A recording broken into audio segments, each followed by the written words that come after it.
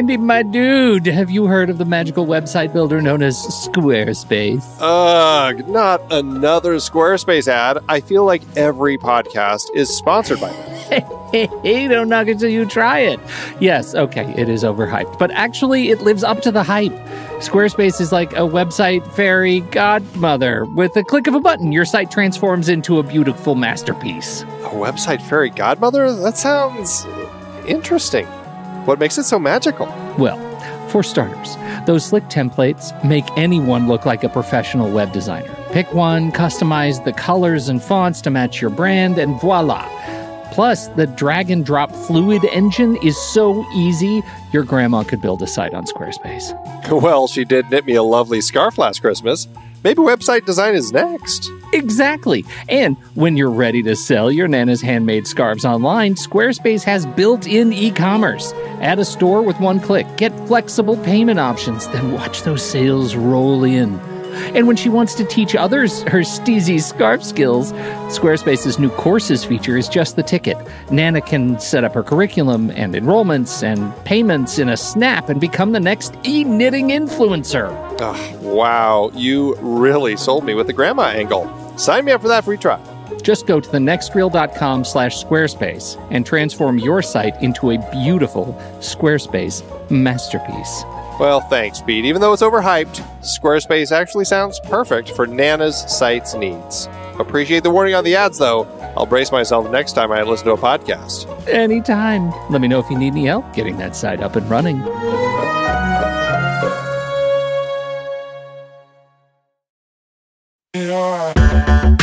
Andy, can you believe we've almost hit 700 episodes of The Next Reel?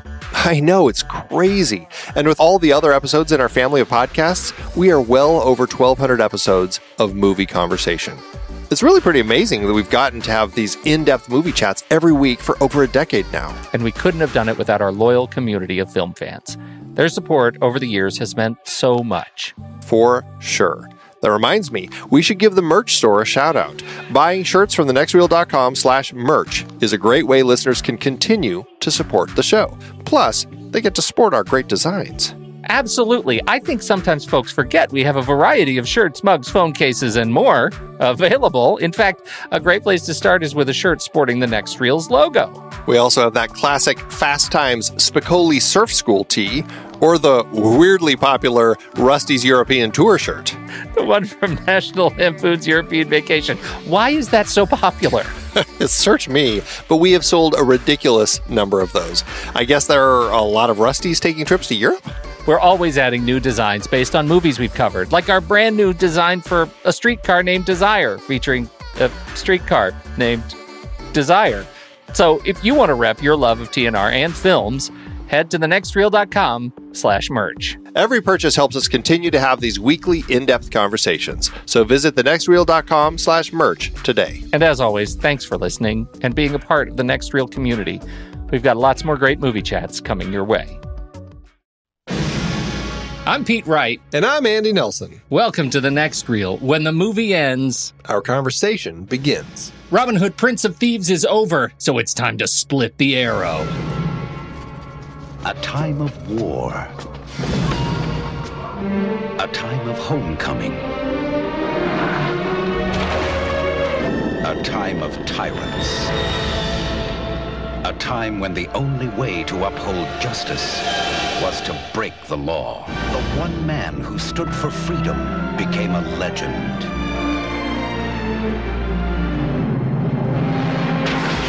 Kevin Costner, Morgan Freeman, Christian Slater, Alan Rickman, and Mary Elizabeth Mastrantonio.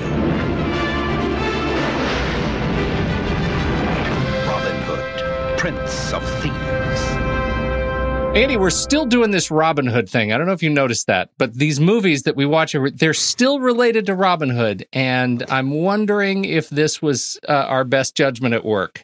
Well, it depends on your opinion of the movie, but yeah, I mean, it's a lot of Robin Hood. It is a lot of Robin Hood. I don't think I have as much of an issue as some people of just watching the same thing over and over again. I mean, I do, if it literally is the same thing over and over again. Yes, but this is not. This is definitely not the same thing over and over. It's similar, but not congruent, as we like to say. I find this one in particular is the one I think I'd been looking forward to the most, because it's the one I had the most sort of youthful connection to. You know, it came out when I was, I don't know, did I want to be Robin Hood? I don't know. It kind of felt like it. Michael Kamen's score really gave me a nice rush. And so I was really looking forward to it. I'm excited to hear how this movie attached to you as we get into it. But first, I would like to tell you about a legend, just a legend to open us up, a wee legend that I found circa 1261 from a Cambridge professor in my research this week. A real bona fide Cambridge professor. Would you like to hear it? Would I? Circa 1261. It turns out Robin Hood, H-O-D, was used in early crime reports as the equivalent of John Doe from people who were arrested or somehow being punished for crime. Their names would be stripped from them, and they would be called Robin Hood. And that is some of the first documented reportage that there has been a legend of Robin Hood. But they were all straight up criminals. And the whole stealing from the rich and then giving to the poor, the giving to the poor part, that didn't enter the legend for another 200 years, Andy. John Doe, in another 200 years, might be one of our greatest benefactors. It's interesting, and it does make me wonder. I mean, this is one of those things no one is ever really going to know. You know, well, the except people for this of Nottingham, guy in Cambridge. He seems pretty sure. He seems right, exactly. But I mean, the people who live in Nottingham, like, they are all on board with the realities of it. There's Little John's grave, and they say, "Oh, Robin and Marion used to come in this bar all the time in the olden days." You know, and so it's funny. I love that there will always be these debates about stuff like this. And I'm very curious, because it does seem like the sort of thing that could be kind of, like another word to call someone instead of rapscallion. We'll call him Robin Hood. Yes. You know, who knows why, but it's an interesting element that does kind of stick to these people. And I like that it has turned into this mythical story. And I think, I don't know if we've talked about kind of just the place of this particular story in context of history, but I think the whole idea of robbing from the rich and giving to the poor, I think that is such a huge reason as to why Robin Hood has persisted for so long, because I think people like that idea. And I think the world will sadly probably always be in a place where people feel like they need to rob from the rich to give to the poor, because the rich are always robbing from everybody. Always robbing from everybody. Those rich. It's a story that we need culturally. It's a story that's important for us to be able to lean on when times are dark, politically, economically. Like, this is the kind of story that we need. And it's just like there are stories that we need.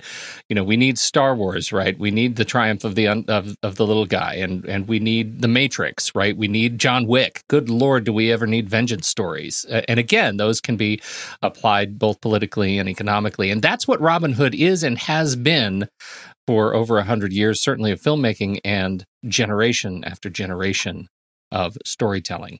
That is what we're going to continue to talk about as we dig into Kevin Costner, old 2x4 himself, as Robin Hood, Robin of the Hood, Prince of the Thieves.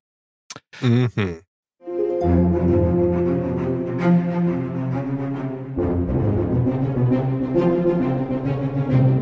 This week's show is once again brought to you by you, but here's how you can be a big part of it.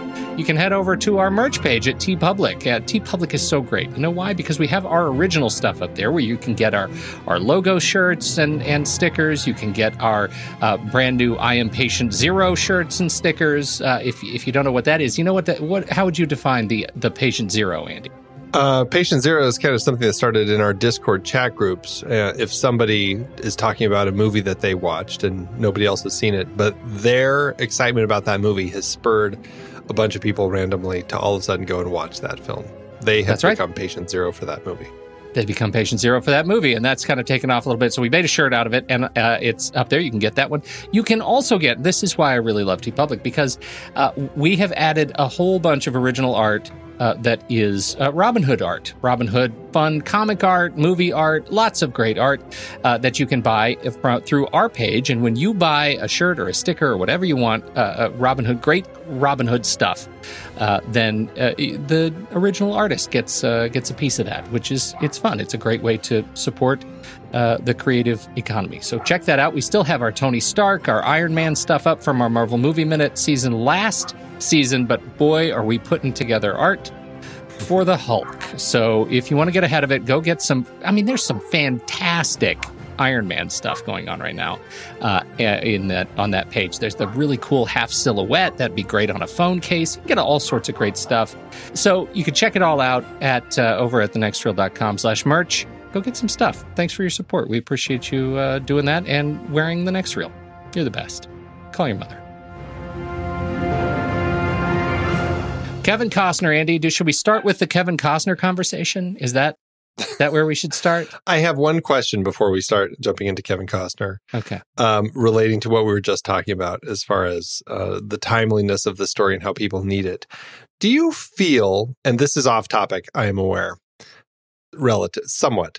Do you feel that the filmmakers behind the recent Taron Egerton, Jamie Foxx Robin Hood film failed in finding the way to connect that version of the story to the world as it is at this moment when they told their version of the story? It's a little bit of a rhetorical question because I kind of know the answer. I feel like there were turns that could have been taken that would have made it more foundational to our current cultural dialogue. Is Indeed. That fair?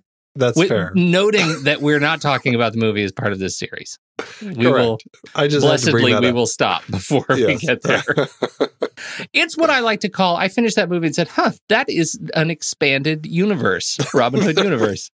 They're not here. It's not historical. Yeah. They are kind of in the, it's as if the Robin Hood world was a part of the A Knight's Tale world. A Knight's Tale. You're right. It's You're a right. Knight's Tale expanded universe. I was thinking actually something different, and now I've forgotten exactly what the name of it was. What was that Wachowski movie with the flying dog person? Jupiter Ascending? Where Channing Tatum was a flying dog. Jupiter Ascending. So I actually feel like there is a way to connect Jupiter Ascending as the future state of Taron Egerton's Robin Hood.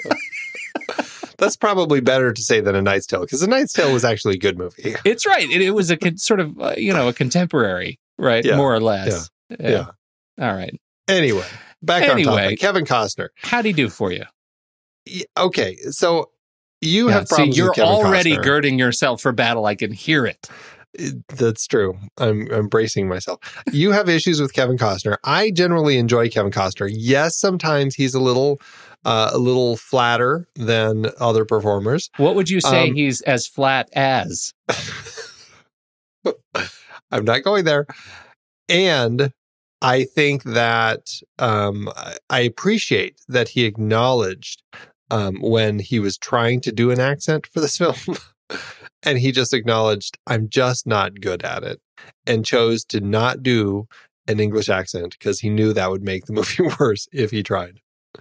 I appreciate that. I think that maybe means that he wasn't the right candidate to play Robin Hood. Is that possible? I don't think so. I actually really like him in this movie. I like this movie actually quite a bit. I'm just going to say it. I have a lot of fun with this movie. I think that he's fine. I really do think that he's fine in this movie. Sure, if it had been somebody else, I'm sure that it could have felt a little more spot on. But I don't know. Maybe it's because I saw this at a point in time where it just hit me and I really liked it. And I was actually kind of nervous going into this because I hadn't seen it probably since college, and which was right around when it came out. And but it largely worked, and I had fun with it. And I can see why people would have issues with him, but it still didn't bug me having him in it. All right. Well, I'm going to say some things that surprise you, and I'm also going to continue to badmouth the performance throughout the evening, but I will say some things to open up that will surprise you. Number one, as long as he wasn't opening his mouth, I actually quite enjoyed him in this movie. I think that I think he physically was pretty good. There are some things about the performance and particularly the production and character design, we'll say the character design, that don't hold up. That mullet, man, that mullet was a short-sighted hairstyle for the 90s that should have been rectified early and with many haircuts, often frequently throughout the production.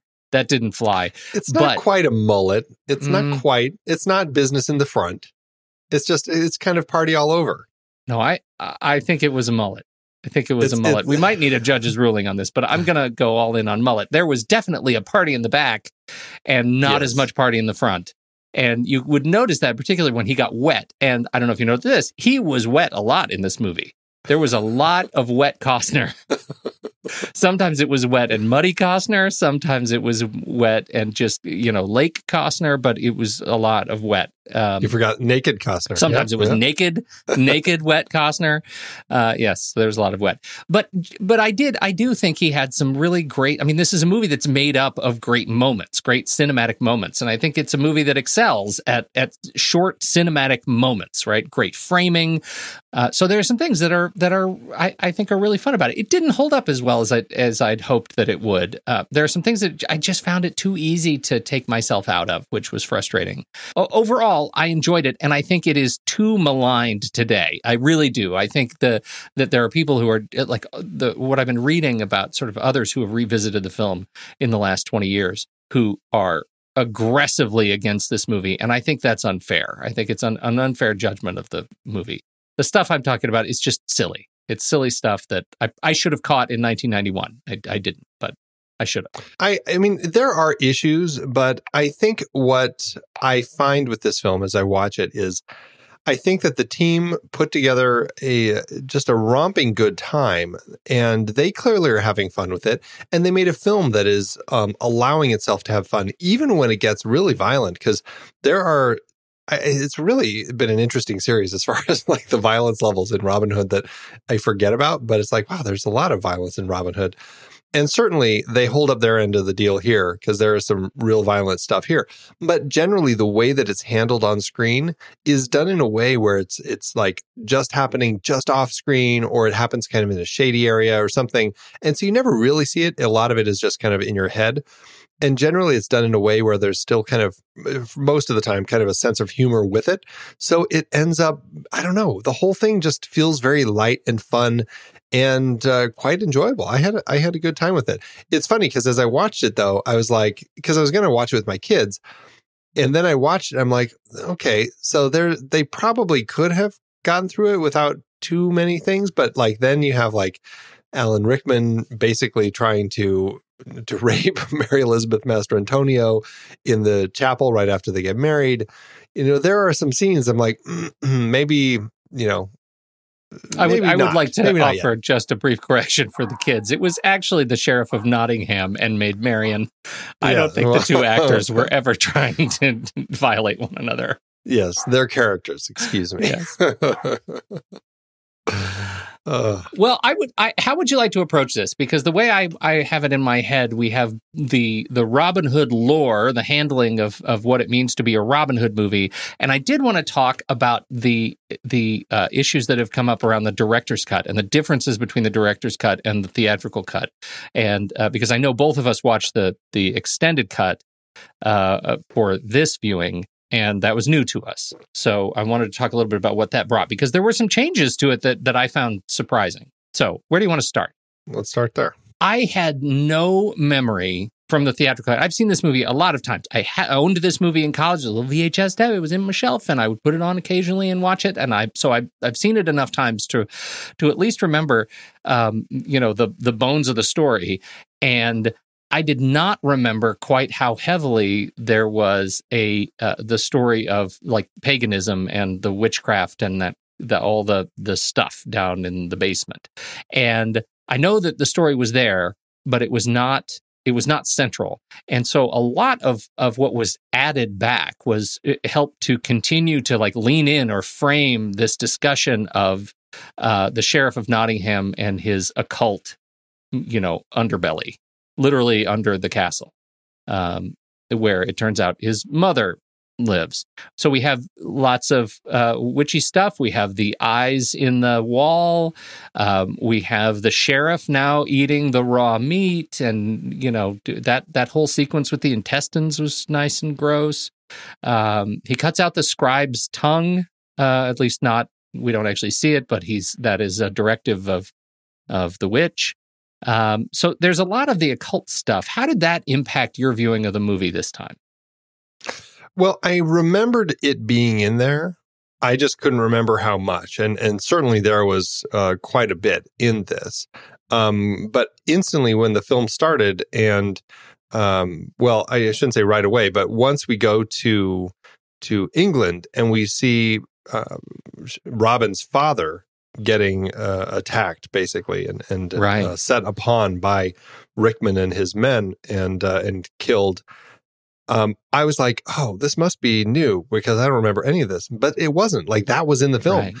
And it had Rickman in his hoods. It was almost like a pre-KKK sort of rally out in front of Loxley's manor.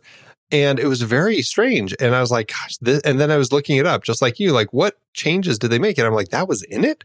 Yeah. I totally don't remember a lot of that stuff. I remember the witch, I remember elements of it, but I don't remember nearly that much of it. And so it was a real surprise to me to see how much of that kind of that path these writers took to really do something with the sheriff that we had never seen before, where he really is kind of a member of the occult based on the teachings of this witch who lives in the basement. And it's actually in the extended edition that we find out that it's his mother. Right. So we never even would have known that it was his mother. It just would always have seemed like this witch that had raised him based on his parents' wishes. So that was another interesting shift. And so I think it's actually a really interesting element to give to the story, especially to the Sheriff of Nottingham, where we really are kind of fleshing him out in a really interesting way that I found kind of just a welcome change. It was something that was really unique. Well, it was unique and it was fun, particularly because they had such a strong performer in Alan Rickman to be able to pull off all this stuff. And they had some really clever, just, camera use for both him and Gisborne. The way they are shot in the castle and the way the occult stuff is shot, I think is unique, and it gives us a truly different perspective than we get in the wooded lush stuff of Robin Hood. I think there's a challenge. Even the laser light. Yeah, right. Or laser backlighting. Yeah. I'm like, right. Oh, yeah, okay, it's a little. Yeah. That was the girls ask guys skate at the roller rink. Yes. But I think there is a challenge to the narrative there, because I think that as they brought that material back, right, and one of the sequences that they bring back in particular was the occult, like the Mass of the Barons, right, where all the barons are there and they're over the big pagan star and they are holding their hands out. It's really the precursor to Snape as a Death Eater, and so. He's paying them off, right? Nottingham is paying them off. The movie, I think, as it is, never really makes clear enough the relationship between these barons. Who are they? What are they doing? And why the sheriff is putting all of this into place? Why does he need the witch to make all this happen? Like it feels just sort of manufactured and shoved in there together. I love what it allows Rickman to do as an actor. I think it's really fun, but I'm not sure it adds to the story. Yeah, that's an interesting point. I mean, it's a lot of creepy gothic weirdness that's going on.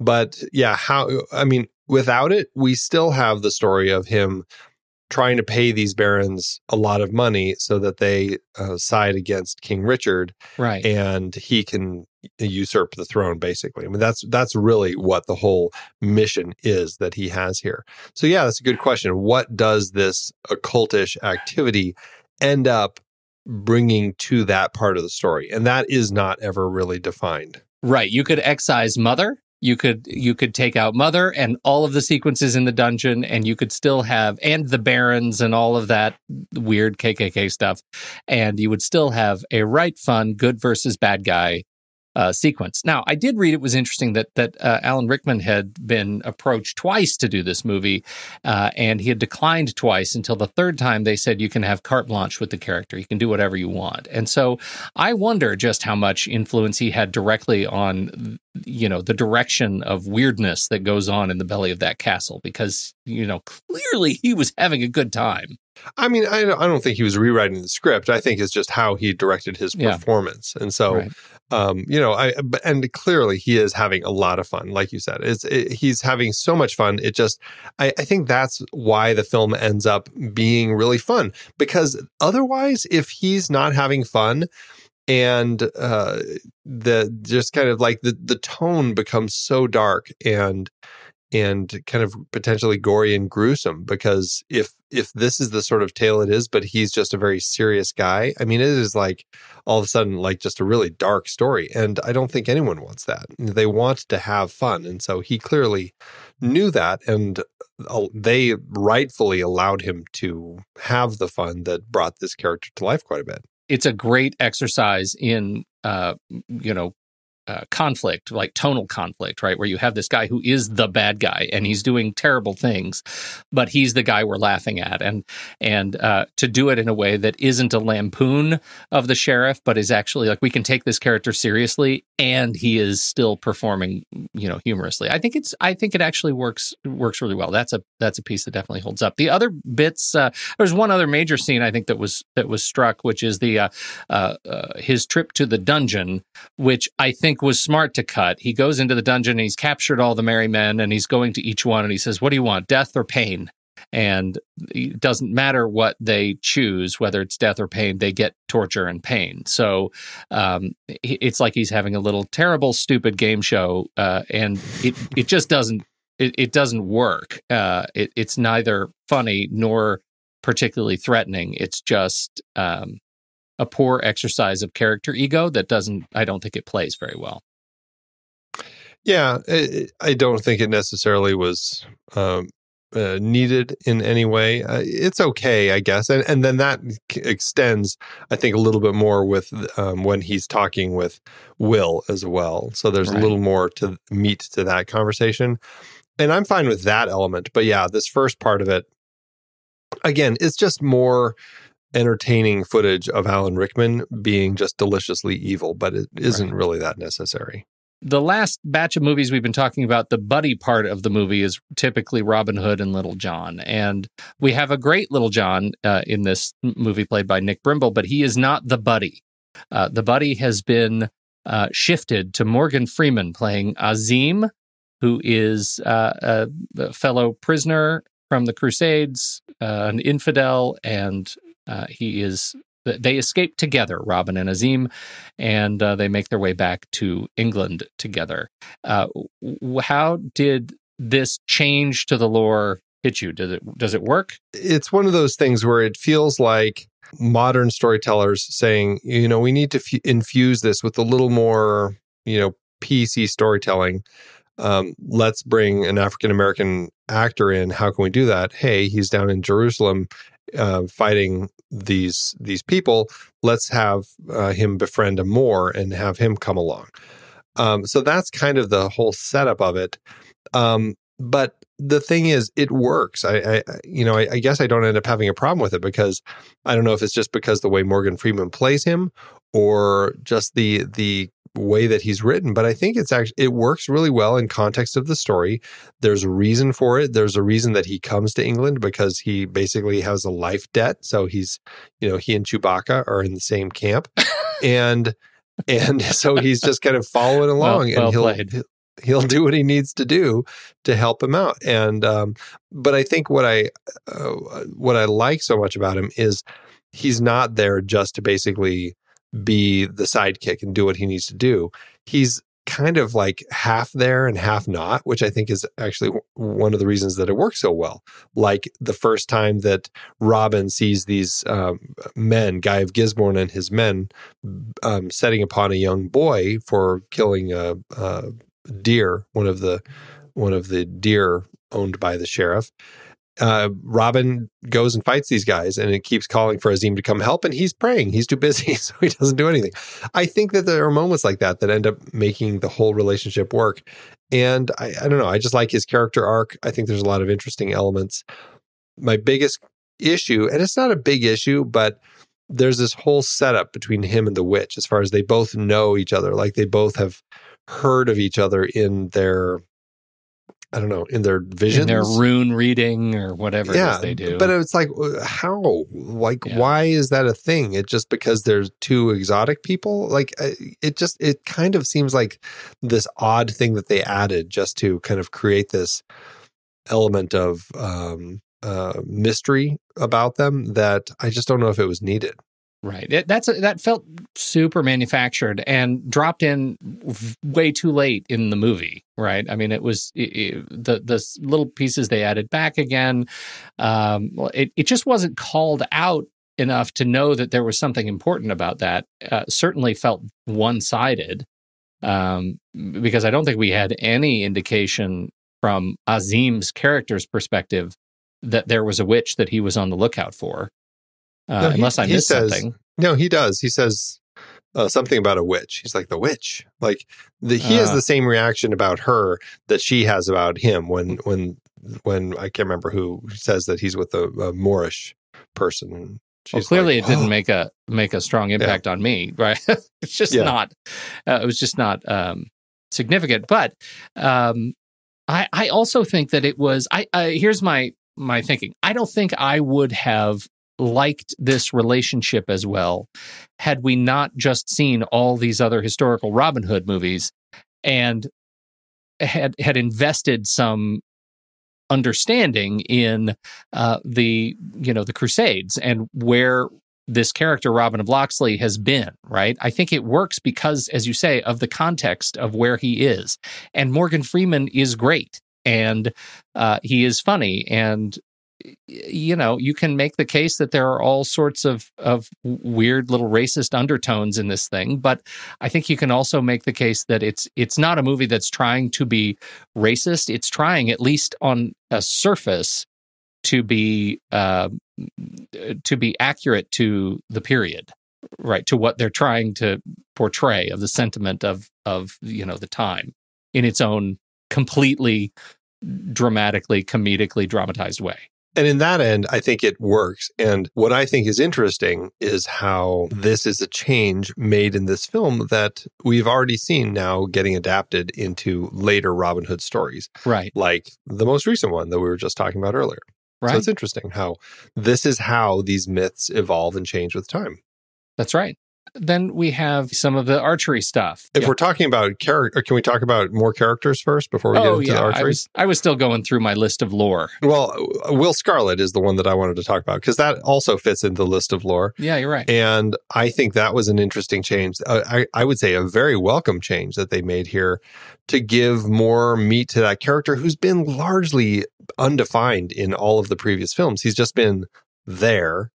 And now we have an actual Will Scarlet with an interesting storyline. And I thought that was actually really cool. I liked that. I appreciated that this was a change that they made for this story that gave that character kind of just a history and made it somebody that I actually found interesting. Okay. What about the big reveal? Yeah, I'm fine with it. I thought You're fine with that? That was good? That was okay? Yeah. That's what I'm saying. I think it was a great twist that they threw in here that I'm like, okay, I like this as the twist to the story. No. I like the twist. I like the whole concept. I like the idea of giving Will Scarlet a beefier backstory. But when Robin grabs Will and says, "I have a brother," brother's got a hug, right? I mean, I just could not. That's supposed to be a big moment, and it was so dumb. It was so dumb. It was just dumb.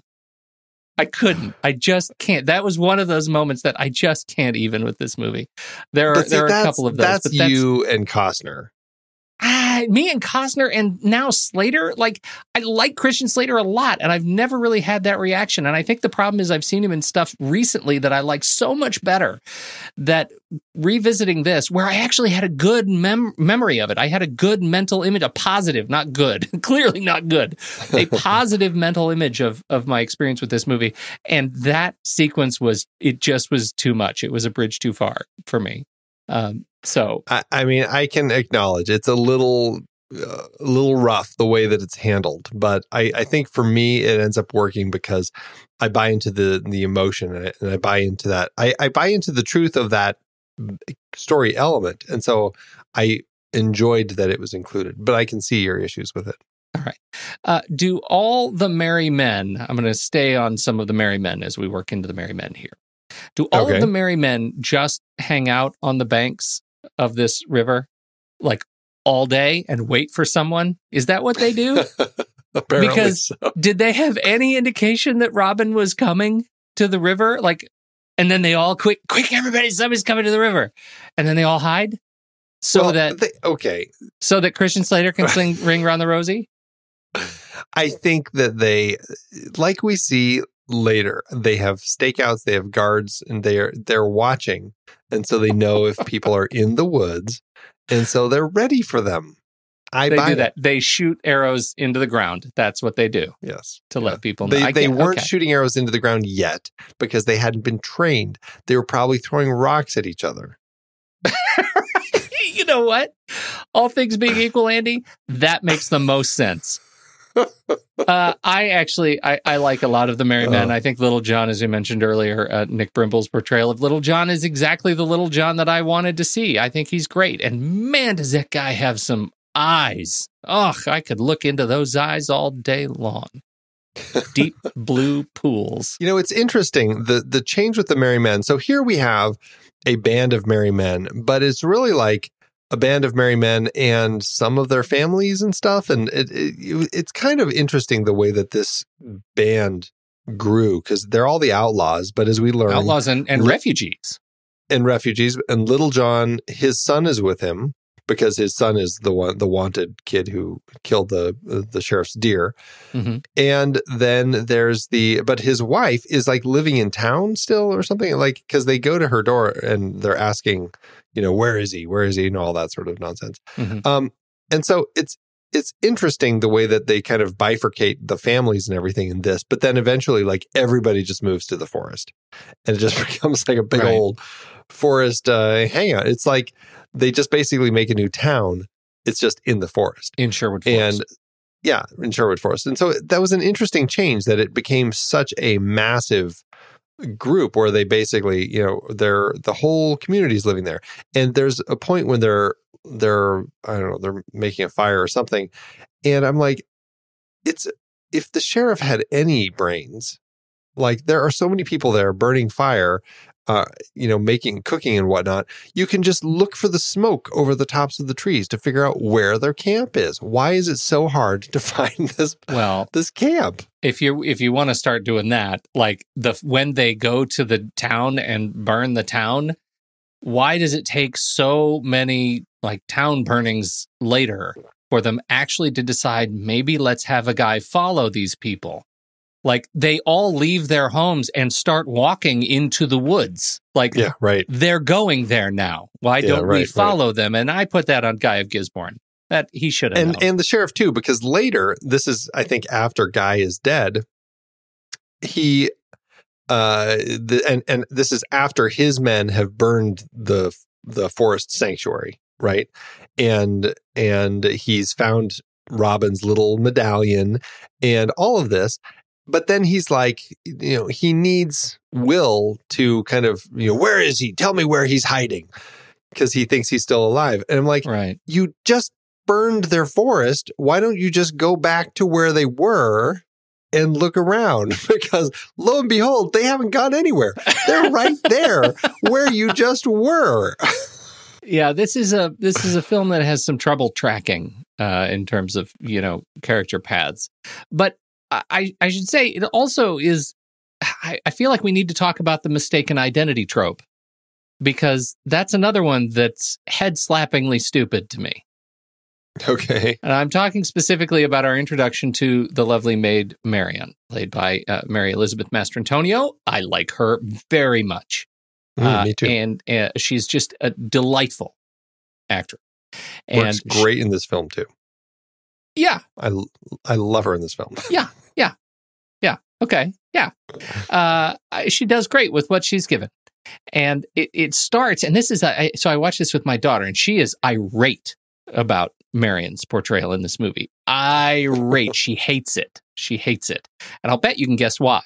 The movie starts, the introduction of these two people, Robin, who is only 6 years older than when he left, right? Maybe let's give him a lot of travel time. Let's say another year of travel time to get to the Crusades. Maybe 7 years when he left. They were childhood friends with Peter and Robin, and Peter was her sister. So childhood friends. You have to believe that they knew what each other looked like. And so there's this whole charade when Robin shows up at the door with the lady in waiting, and she pretends to be Marion, and clearly he knows that she's not Marion. That is obviously telegraphed in the sequence. That's not the part I have a problem with. The part I have a problem with is that Marion attacks him in a suit of armor and a helmet, so we can't see it's her. She attacks him before she ever even stopped to look at him. Why does she attack him, Andy? Why does she attack him without knowing? You think she didn't notice who it was at the door? Defend this, sir. I dare you. Well, one, I disagree. I have always felt that he actually does think that was Marion. When he says the years have been kind to you? Yes. That hedge I think that he's been gone so long. Yeah, I think that he's embarrassed to say, wow, you've really gone downhill. Well, it's just very different. It's a very, very different person. You would think that he would have a mental image of that hair alone. Mary Elizabeth Mastrantonio has iconic hair. This is a period where there are no photographs. There's no way to really remember people as well. So I didn't have an issue with that element of her. And, some of these elements that are in this are clearly just, modern updates on the story. Like, yes. Let's make Marion a little more of a character. Let's make her a little more aggressive. She can take care of herself. And so that was that whole scene. And okay, so it doesn't make a lot of sense, but I never really took it that she knew who it was or that she believed that it was Robin, And so, I don't know. I guess I find it easy to forget. One, I think you're being too gracious to the film. And two, this is the central failing that my daughter pulled apart, that you are exactly right. They updated this Marion to make her stronger, more independent, more fierce, all of the great things that we want out of this character. And then they absolutely pull all of those things away at the end, where she becomes another helpless damsel. And that was enormously frustrating. That is a betrayal of the character that they set up. And that is a more egregious failing of the character than the mistaken identity stuff that has been stupid in every other movie that we've talked about, right? Whatever you make of it, it's been silly. And in this film, it's actually like he can't see who she is, so that at least is believable. He could believe he's just fighting another knight, and I assume that he believes that. But she should have known better. That's I think the part that's frustrating. But what they do to the character, I think, is that's the most frustrating. Yeah, I agree that that's frustrating. I still hold it that there's no way that she necessarily knew it was Robin or that she would trust it was Robin. And I don't think that she would have seen him. So I think she was just being cautious. I find that forgivable. But you're right. The way that they end up treating the character over the course of the film becomes a lot more frustrating. And by the time we get to the end and she's nothing other than a damsel in distress, then it's pretty frustrating that that's where we ended with that character. It's all because she saw him naked. And that is the reason that we need to wear clothes more, because people make stupid changes in their lives when they see each other naked. So that's clearly what this movie is a message about, is less nudity. And when she saw him in that lake, they lingered on her face. They wanted you to know the transformation that was happening inside her head at the sign of nudity. What's funny about that is I did not remember that there were 3 other people there with her. Like I totally, I'm like, I thought it was just her, but no, her lady in waiting is there, and there are 2 of his guys there. It's just like a whole thing. I totally forgot that. It was actually funny to watch. And actually, that was actually a scene that reminded me of what life was like in the 90s when a hot hunk of a naked man on screen was not like some buff bodybuilder. Like, because you see Kevin and you're like, oh, he looks just so normal looking. Yeah. You know? Oh, bless the 90s. Let's only watch those movies. Okay, we got to move this along, but I feel like we got the mistaken identity. She actually uses the title of the film in the script, and that's a button for me. Robin Hood, Prince of Thieves. Ugh. Yes. Whatever. We'll move on, but it's there. I feel like this movie needs a notch. She also says, "I'll do it for you," which is straight out of the song. So. Oh God, it's just insufferable. Guy Gisborne, Michael Wincott is awesome. This is a perfect example of like what Hollywood does. And in this case, I would say it's doing it in a way that works for a Hollywood movie. It is. It's a great, and you know what? I watched some period interviews of Kevin Costner doing his pressers for this thing. And he says it exactly right. I feel like we made a great movie. This is going to be a great thing to do on a Friday or Saturday night. He's exactly right. This was a great thing to do on a Friday or Saturday night, and so pulling it apart like this does a disservice to it as a piece of popcorn entertainment, because it absolutely lives up to that. That we've got some funny characters. Michael Wincott is fantastic as Guy Gisborne. They make him so ineffectual. I think it's terrific and funny. That was something I forgot about, how little there is of Guy Gisborne in this film. I mean, he's there, but he really just is like tertiary a supporting character who, right. very much ends relatively quickly. What else is important to you here? I feel like I've been dominating. So that's okay. Sometimes you need to be dominated. Dominating. Here's a big question for you, because we have one big change in this story that we haven't talked about at all, but it's the biggest change, I think, in the Robin Hood lore, in the fact that we have completely eliminated Prince John. He is not even mentioned in this film. There's apparently no Prince John. In fact, the sheriff is just trying to usurp the king himself. And so it's a really interesting shift that they've kind of taken this story and they've basically kind of condensed their villains to just the sheriff.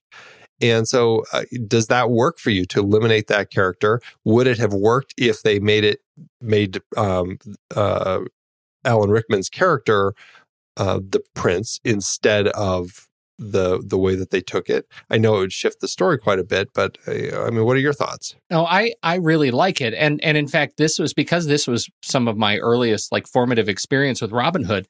This is what I thought I remembered as the actual story. All the other investigation that we've been doing that kind of talks about the betrayal of Prince John and the king, that was news to me. Like I hadn't thought about it that hard. And so I feel like that does work. It was the king, he was gone, and the sheriff stepped in as power. I think it simplifies a lot of the political narrative that we just don't need, when really what we want is that Friday or Saturday night popcorn experience with some great, funny, diabolical performers. I mean, he's a real mustache twisting guy, and I think it works not to muddy it up with a second villain. And I find I prefer it. And you prefer him being the sheriff rather than just Prince John? Well, and it's interesting that you say that too, because you find that other Robin Hood stories find other ways to simplify, right? Either they make the sheriff a nebbishy, dummy right. who doesn't have much of a part. So in the end, it becomes a Guy of Gisborne, Prince John story. And in this one, we have a Sheriff of Nottingham, Guy of Gisborne story. And so all of these, I think, have tried to do the same thing that I'm suggesting is central to our ability to keep the story clean, which is eliminate some of the bad guys. Because when there are too many bad guys, you lose track. it gets to be a little much. And unless you do what they did in here, where you pair them with other people. So we had Robin paired with the sheriff. We had Azim paired with the witch. And, by creating those kind of situations, it helps you kind of categorize who's fighting who. Mm-hmm. So I like it. I do like it also. I think that it's actually a nice change to the story. Okay, so if we're talking about historical accuracy, which of course the Robin Hood tale isn't really historically accurate, but in context of the king and his brother, which we've talked about before, you were kind of losing all that. But I find I don't care, because I do find that the way that this unfolds is actually a lot of fun. I have a good time with this. Me too. We should talk about, we have a cameo. It's an interesting cameo. It's kind of a big cameo, and it's in the family. It's, straight out of our last movie, Robin and Marian. Sean Connery pops up as King Richard at the end, which is a great little surprise. It was. I mean, were you surprised? In the theater, yes. Yeah. I was very pleasantly surprised, and I remember watching with a buddy who, Sean Connery was his favorite actor, and he just flipped out when that happened, because this was, I think, shortly after Hunt for Red October, and so it was just, it was so fun just seeing him pop up right there. That's right. I mean, it was Hunt for Red October and the Russia House. I was a big fan of the Russia House, and then I don't know when it was released, but Highlander 2 was also a 1991 film. And he was back in that. I was, of course, Indiana Jones: The Last Crusade was 89. So, Sean Connery was huge in our brains. So seeing him, and I'm sure it was just such an easy pick, especially because the producers obviously knew his legacy of Robin, that it would make a nice twist for folks like my dad, who loved it. What do you think of Kevin Reynolds as a director? So I feel like he has a history of making these really big moment movies that are great for trailers and posters, that can be a lot of fun if you go into it with the right mindset. And I think he has a real stamp. I look at this movie and I can absolutely see the sort of Michael Bay style of impression on the film. And so he's consistent. He's consistent with, change the closeout between Robin Hood and Waterworld, and you might have, you'll have a lot of similar beats. You'll have people hanging from their necks and things. You have a lot of similar beats. So I like him in terms of what he's able to deliver. But if I think too hard about it, these aren't movies that I watch a whole lot. Yeah, I think that's something with him. I find him to be a very Hollywood director in a way that I don't necessarily find him very memorable. But, and he hasn't directed a lot of stuff. I mean, he's only made 9 films. The last one was Risen in 2016, which I don't even remember hearing about that one. That was that's where Joseph Fiennes plays.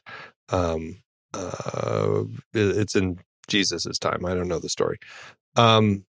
But I'm sure it's about Jesus rising. I was just going to say, I bet you know the story. Yeah, right.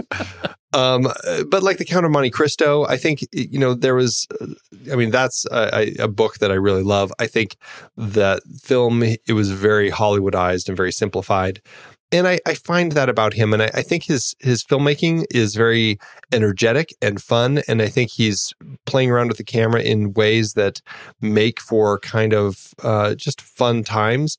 But as I look at it a little more critically, I'm like, man, it's kind of sloppy. The camera work, sometimes it's not motivated, like some of his shots that he throws in there, like some odd, really wide angle close-ups of people, sometimes even just like looking right into the camera, like, first person POV sorts of shots. And they seem to be kind of thrown in sometimes. I'm like, what is up with these odd stylings that he's doing? But I still think that he's a very energetic filmmaker. And if you just watch this film and let it go by, it's very fun and easy and you have a great time. But as you really start looking at it and breaking it down, you realize, there's some mess in here. He's not the cleanest of filmmakers. Well, and I don't think that he's necessarily leading a particularly, or I should say, directing with a terribly strict production hand too, right? After the shoot, there's just some straight up sloppiness in cutting. There's some it just if you watch it too closely, right? Thank goodness we're not doing it minute by minute, because my goodness, there's a lot to pull apart. Continuity errors all over the place if you look too hard, and so I find some of those things frustrating on rewatch. But one of the things that I think he does really well is certainly pick the right composers, and in this case, he is able to take what is a middling, action adventure movie and make it an incredibly emotionally manipulative, in a good way, Robin Hood adventure, thanks to, for me, Michael Kamen's script or score. Yeah, I 100% agree with that. I think this is one of those film scores that was one of the first ones I think I probably bought the album for and listened to endlessly. I just loved the music. I had that album that had like the art, it was a fantastic thing to listen to, and I just loved it. And really, I think that might be, I was thinking about this, other than like the John Williams Star Wars and Superman music, it probably was this score that kind of opened the doorway for me into my addiction to film scores and soundtracks, because it just is so memorable. The theme is just so beautiful. Both of the adventure theme is incredibly rousing, and the romance theme is just touching and beautiful. I think Michael Kamen just did a beautiful job with it, and so much so that Morgan Creek uses the main title for their logo music, which I think is hilarious. It's one of those. There's a wonderful interview where he talks about how he does it. It's an interesting interview. It was one of those like televised, hour-long things that came out, the history of Robin Hood in partnership with this movie, and it was hosted by Pierce Brosnan. Did you see this one? I did. It made me laugh because it all I could think about was, who I could see as Robin Hood in 1991? It's Pierce Brosnan. That's the guy I would love to see in this movie. Hearing Michael Kamen talk about just what the orchestras love is that, the orchestras love playing all out. It's like getting on a horse and riding all out across this field. They're in a big chase. And this score delivers that time and time again. To your point about the score that got you into scores, it was actually another Michael Kamen score that got me into this. So I was already conditioned for this score because of his immediate previous score. Do you know what that was? His immediate previous score from 1991. You're looking it up. If you have to look it up, you don't know me very well. I'm not looking it up. My hands are right here. Let's see. It's not Lethal Weapon, because that was several years before. Although we should say both Die Hard, Lethal Weapon 2, Die Hard 2, exceptional lead up to this movie. Well, with all of that, what you just said, now it makes me think that it's that Hudson Hawk movie. Nobody calls it that Hudson Hawk movie. It is revered, you twit. But I got it, didn't I? You did. You had help. I didn't. I love that score. I love it. Yeah. It actually has some good tracks. It's pretty good. Yeah, it's great. How's Brian Adams work for you in the movie? Not as much. And in fact, like it's almost. Is it the song itself, like that's during the credits, or just the fact that you don't like Brian Adams? The fact that the song was overplayed. That's really the problem. I mean, it's a fine song. It's super dated to me. Its musical styling is just super dated right now, and so I struggle with that. Brian Adams, of course, as the balladeer in the movie. What a mistake having that happen. Yeah, and I think he brought his whole band. Like, everybody's in the movie, and was nuts. And they're singing a song, Wild Times, which is like, I heard that. I'm like, why are they, this is so out of place all of a sudden. Yeah. That threw me out. And I'm glad to hear that is a thing, that you can at least be broken in some parts by this movie. I'm relieved. So anyhow, I feel like the song got way too much radio play, and it's fine. I still love it. Oh, Andy. But it's of the time. I love it for the time. It's certainly, you're right. It's dated, and it's, but I don't know. It's fine for me. It works in context of this movie. All of it fits because of the way that they built the shell. Yeah. And because it's so enjoyable, it's hard to get my panties in a bunch too much over it. So. How'd it do in awards season, Andrew? This was one of those movies that had its categories that were the ones that it was getting nominated for. It had 16 wins, 23 other nominations. At the Academy Awards, Best Song, Everything I Do It For You, was nominated, Pete, your favorite. It lost to the song Beauty and the Beast from the film Beauty and the Beast. I buy that. This was that year where Beauty and the Beast had 3 songs nominated for Best Original Song. And the only other 2 were this, and I forgot to look at what the other one was. But yeah, this is it was going to be a hard year to get on top of Beauty and the Beast. Yeah. At the Golden Globes, it was nominated for Best Original Score and Best Song. Both of those lost to Beauty and the Beast. This is a note, Pete, that I have here because we talked about Rush quite a long time ago. But this is where the Eric Clapton song Tears in Heaven came from, and it was nominated for a Golden Globe. And I just wanted to put it to you. Tears in Heaven, Beauty and the Beast, or Everything I Do It For You. Tears in Heaven. Okay. You? That's a pretty good song. I like it quite a bit. I probably would pick Tears in Heaven over Beauty and the Beast, as much as I love the music in that film. Yeah, I just think... but Tears in Heaven it's a heartbreaking song. Heartbreaking. Exceptional song. Yeah. At the BAFTAs, Alan Rickman did win Best Supporting Actor. Costume design had a nomination, but lost to the French film Cyrano de Bergerac, which I think is a fair trade there. That's a great film. At the Saturn Awards, we like those. The Best Fantasy Film, it got a nomination for that, but lost to Edward Scissorhands. Best Actor, Kevin Costner, he lost to Anthony Hopkins for Silence of the Lambs. This is a funny one. Best Supporting Actor, Alan Rickman, he lost to William Sadler for Bill and Ted's Bogus Journey. William Sadler, I feel like we're gonna need to who played like Satan? Played Death. Death? Right. Yeah. Right. I haven't seen it, but I feel like we're going to need to do a Bill and Ted's series now that the third one's coming out. That's an easy one. Yeah. Best Supporting Actress, Mary Elizabeth Mastrantonio. She lost to Mercedes Ruehl for The Fisher King, which I think is a fair loss right there. Totally. And Best Costumes lost to The Rocketeer, which I hear people like that movie. So whoa! You've not seen The Rocketeer? The costumes were great. No, I have seen The Rocketeer. Oh, I'm just saying. I hear people like it. It's positive. It's a positive. It's a movie people like. I don't know what I'm trying to say. Well, what you're saying in subtext is it's not a movie that you like, and that needs to be rectified. So it's a movie I think is okay. I think it's okay. Speaking to the song, though, it had 9 nominations total, and 4 of those were wins. So it was a popular song for its time. Now, I do have the Razzie nominations, Pete, and you should be happy to know Kevin Costner was nominated for Worst Actor, and he won!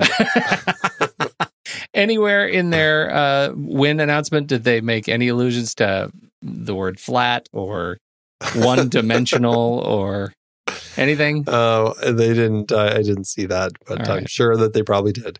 And then Christian Slater was nominated for the Worst Supporting Actor for this film and Mobsters, but he lost to Dan Aykroyd for the film Nothing But Trouble. I can also say that's probably a earned win. Or loss, however you want to define the Razzies. Right. How to do at the box office. Well, fresh on the heels of his Oscar wins for Dances with Wolves, Costner could pretty much get the budgets he wanted. And for this one, he got a massive $50 million budget, which is about $94 million in today's dollars, and which is almost as much as was spent on Taron Egerton's recent version, $99 million, in case you're wondering. And also, in case you're wondering, there is still one more Robin Hood film that is more than double that amount, but we will get to that one soon enough. This movie was released June 14th, 1991, and had the weekend to itself, barring a few limited art house releases. People were smart enough not to take Costner head on, after all. It opened in the number 1 spot, but only held onto it for 2 weeks before getting bumped to the number 2 spot by The Naked Gun 2.5, The Smell of Fear, of all things. And with Terminator 2 opening just the weekend after that, there was really no chance for it to get back to the top. Regardless, the movie did incredibly well for itself, earning $165.5 million domestically and $225 million everywhere else, making a grand total of $734 million in today's dollars. And it was actually the number 2 film of the year after T2. That makes this the most profitable Robin Hood film we are talking about in this series, but also the most profitable Robin Hood film, period. It landed with an adjusted profit per finished minute of almost $4.5 million. But it still, as I said, only landed as the number 2 film of 91 behind T2. You can't win them all. Do you think you just spoiled something? The most profitable Robin Hood film, period. I probably did. Yeah. Spoiler alert. For anyone who is listening to this show primarily for budgetary news, then you've just been spoiled. Should we rank it? Let's do it. Head over to flickchart.com/thenextreel. You'll see all of the movies that we've talked about on this show. If you swipe over in your show notes and you tap the word Flickchart, you'll be visited unto this movie in the Flickchart catalog where you can add it to your own list and see how it stands up against ours. All right. First up, we have Robin Hood, Prince of Thieves, or Murder on the Orient Express. Murder on the Orient Express, please. Robin Hood, please. We're gonna do it like that. I'm surprised that you would put on Murder first. Are you? And they're both. Honestly, I could be fairly easily swayed. I'm kind of right there in the middle. You have Kevin Costner, the best shot in the film. Kevin Costner shooting an arrow that's on fire with an explosion raging behind him. That's very in sexy. slow motion. It's beautiful. You're right. You don't have any of that. I'm going to give it to you, Andy. I'm going to give it to you. Even though the shot immediately before that, there are no flames behind him. They're very, very small, there's flames. There's a huge explosion going on. All right, let's see where we go here. Right. Robin Hood, Prince of Thieves, or Fargo? Fargo. Robin Hood, Prince of Thieves, or Mother? Mother, please. Robin Hood, Prince of Thieves, or Thank You for Smoking? Thank You for Smoking. Thank You for Smoking. Robin Hood, Prince of Thieves, or Autumn Sonata? Oh. I'm curious where you're going to go with this one. I was kind of hoping you'd answer first. I'm Robin Hood. You are? Really? I mean, Autumn Sonata is a good film, but Robin Hood is very entertaining. I would put that on first. You would definitely put that on first. Okay, I'll go with that logic. Robin Hood, Prince of Thieves, or The Departed? Probably The Departed, but I could be moved. I'm going to say The Departed. All right. You don't have to be moved. Robin Hood, Prince of Thieves, or The Thomas Crown Affair, 1968. Oh, jeez. They're both of their time. They are really of their time, aren't they? I probably lean toward Robin Hood. I am leaning toward Thomas Crown. Why? Dune buggies. Sexy chess. Oh, sexy chess. You know what we got in Robin Hood was sexy repelling, and that is nowhere near as sexy as sexy chess. I'm going to go with Thomas Crown. All right, there it is. Robin Hood, Prince of Thieves, or High Noon? High Noon. I feel like I'm going to say Robin Hood. I had so many more issues with High Noon. Yeah, I mean, you know. I owe it a rewatch, but still, I'll say Robin Hood. Yeah, I think firmly with Cooper on this one. All right, you swayed me. You didn't sell me. I didn't sell you. This is just the power of influence. Exactly. Tony Robbins me. I did. Robin Hood, Prince of Thieves, or Creepshow? Creepshow, absolutely. Well, that lands Robin Hood, Prince of Thieves in spot 195 on our chart. 195. Interestingly, it is just a couple spots above the a different Robin Hood, but unfortunately, they're all named Robin Hood, so I can't tell which one it is. Know what they are. It is actually the animated one. It is 2 spots above the animated film. So 195 out of 415. That lands it, pretty good spot on a chart. It's about right in the middle, 53%. Well, I would love to tell you how it did on my own chart, but Flickchart is totally frozen for me. So, and you didn't do it. I did. It's done. Oh, wow. But I didn't redo it. Oh, dear. Can you give me a second? Or should I share the drama? It's boring drama. No. It's boring drama, but let me just say, before I cut away, currently, before I re-rank this, when I first ranked the movie, and then ranked a whole bunch of other stuff, this ended up at 146 out of 1,100 movies on my Flickchart. Wow, okay. Now, cue the interstitial music, I'm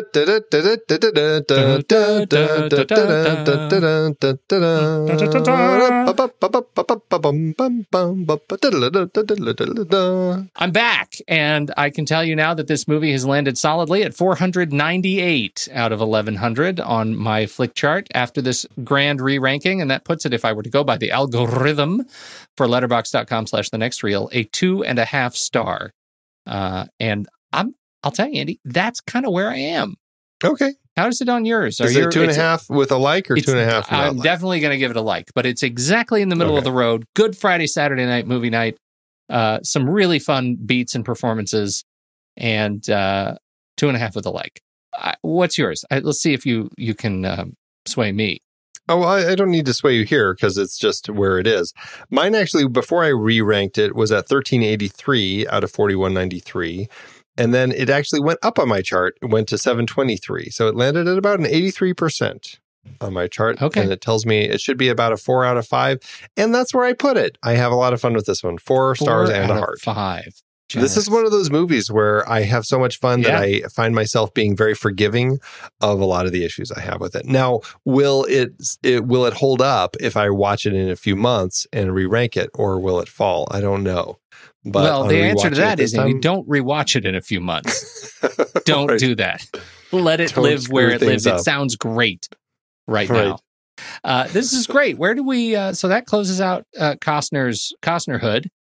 Where do we go from here? Not very far. No, not very far at all. This is the shortest jump, I think, that we will have.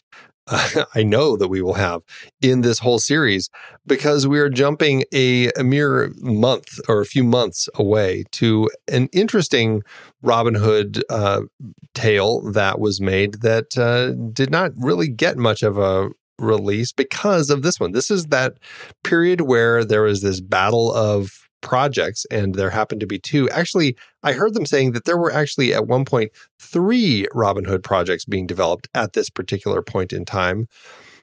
These are the 2 that survived. The one that we just watched, Robin Hood, Prince of Thieves, and the one that we will be watching for next week. It is just called Robin Hood. And I know this film exists, and I've never seen it. I've always been curious about it, but it's not one I've sought out before. Patrick Bergin plays Robin, and Uma Thurman is Maid Marian. And John Irvin directed it. I'm very curious about it. What do you think? I am very curious about it. I am excited, especially after this one, although it is a 5.8 on the IMDb star scale. I'm not... Yeah. I'm exactly 5.8 stars excited about it. So I'm very curious. I'm a full 10 stars curious. Yeah, me too. I'm really curious. This will be an interesting one to kind of close out the 90s. Well, not the 90s, but the 91s Robin Hoods for me. Because I've always been curious. We shall see. Very excited about it. We are, what else do we have going on right now that we need to tell the people about? Well, we're doing our hiatus episodes for the Marvel Movie Minute. We've had 1 or 2 come out now for The Incredible Hulk, some of the Incredible Hulk TV movies we're talking about. So those are fun. We'll be releasing those about every 3 weeks or so between now and the end of the year. Gearing up for our January start of Season 2 with The Incredible Hulk, a much maligned MCU film that will be really fun to talk about and dig into. I will say that if you missed the Film Board episode last month on Where'd You Go, Bernadette, you would not know the announcement that the next Film Board episode is It Chapter 2. Somehow, they've got JJ willing to go see this movie in the theater where he cannot escape. So the guys did a great job making sure that he couldn't speak as they were picking the movie somehow. And so I'm very much looking forward to that show.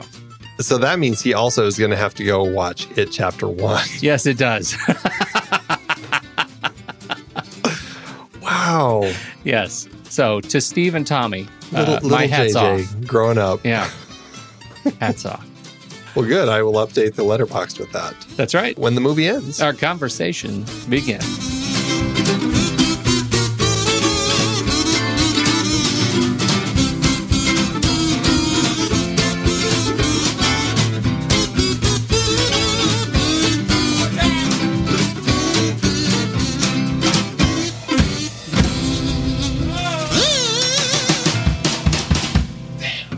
Amazon giveth, Andy.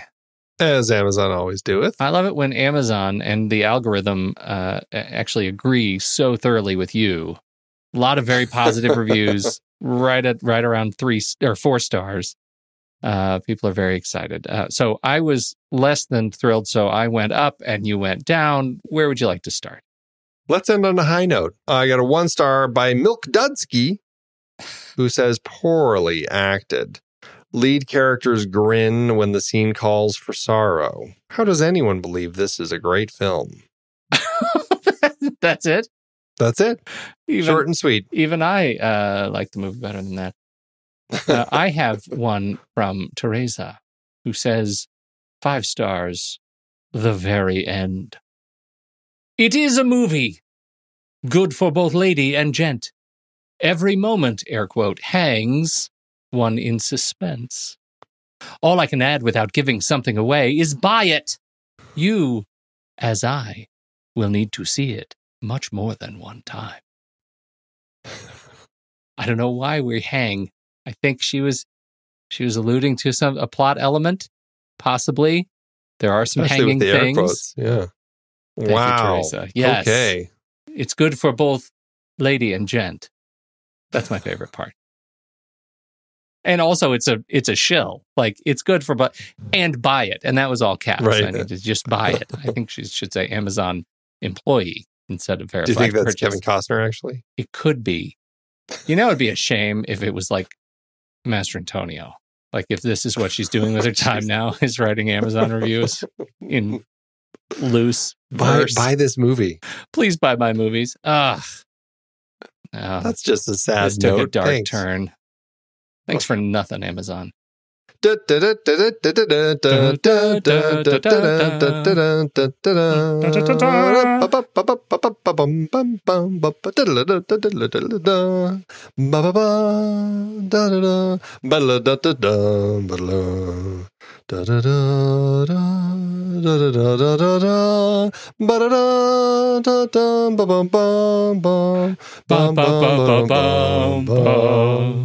Bum bum bum bum bum bum bum bum bum bum. It's hard to believe we have been having in-depth weekly conversations about movies since 2011. Oh, you're telling me. Producing this show week after week is so much fun, but it does require a ton of work behind the scenes. If you'd like to help support our efforts, one easy way is by using our Originals page when shopping for books and movies that we've covered. Your purchases made through our links give us a small commission at no extra cost to you and allow us to keep having these great discussions. We are highlighting adaptations from Season 9 over at our Originals page, thenextreel.com/originals. That's the site where listeners can purchase the source material for all of our adapted film discussions. We had a big Robin Hood series this season, looking at 9 different versions on screen. Many were likely adapted from Howard Pyle's The Merry Adventures of Robin Hood, including Douglas Fairbanks in Robin Hood, The Adventures of Robin Hood, Disney's Robin Hood Prince of Thieves, and the 1991 Robin Hood, and Ridley Scott's Robin Hood.